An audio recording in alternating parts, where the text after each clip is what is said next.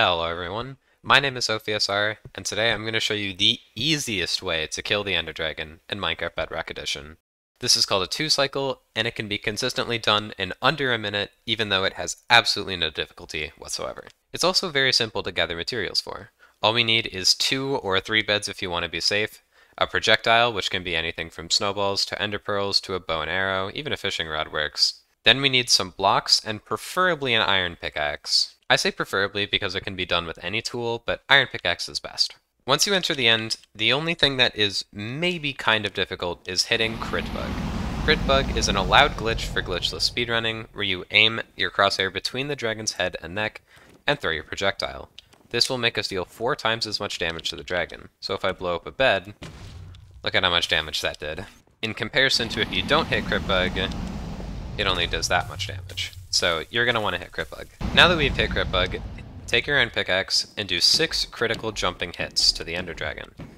After this, do 1 non-critical, non-jumping hit. This is the maximum amount of damage we can do to the dragon before it flies away. Okay, now that we have the maximum amount of damage we can do on the ground, place 2 beds, place a bed on top, and blow up the bed.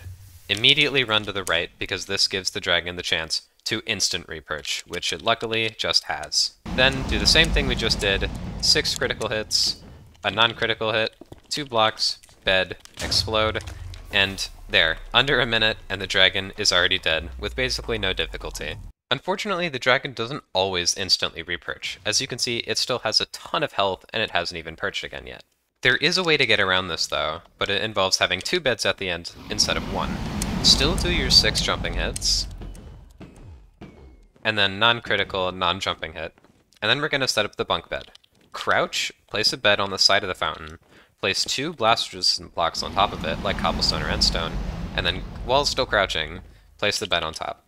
Then go in this hole, and with half a second in between the beds, blow them up.